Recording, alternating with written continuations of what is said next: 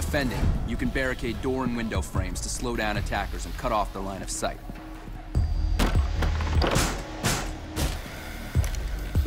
You have an unlimited number of barricades, and can barricade as much as you want to secure your position.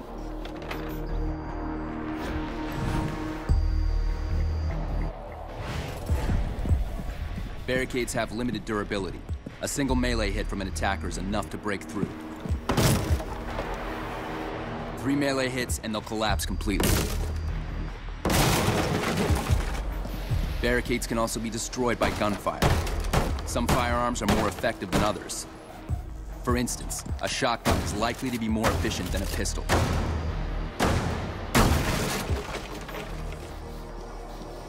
Breach charges can easily break through a barricade.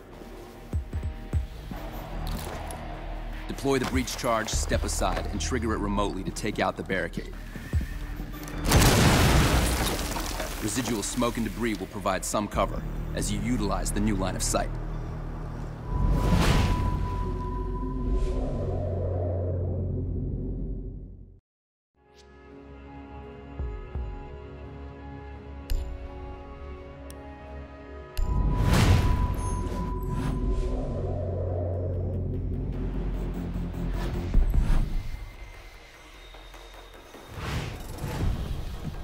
Many floors can be partially broken and shot through.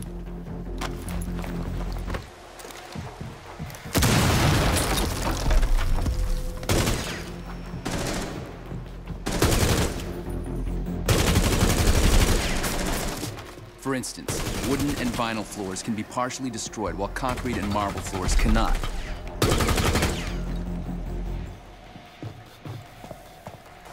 Floors are only breachable through the trapdoors.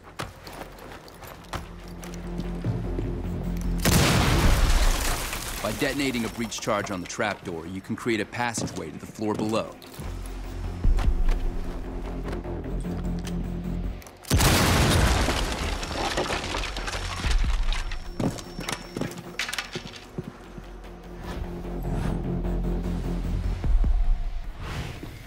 Defenders can deploy reinforcements on the trapdoors to prevent breaching from the floor above you.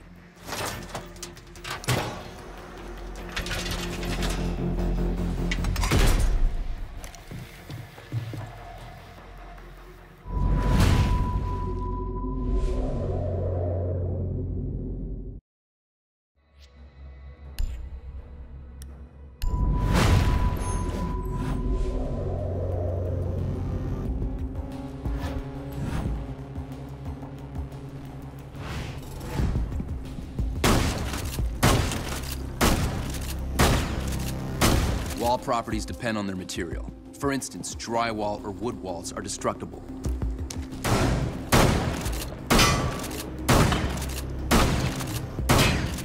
But concrete and metallic walls are not.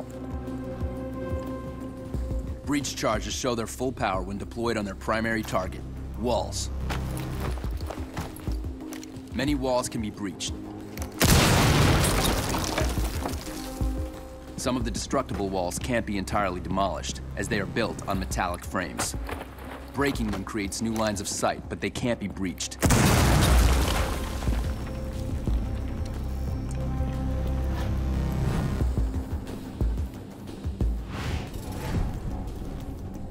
Defenders can protect some of their walls with reinforcements.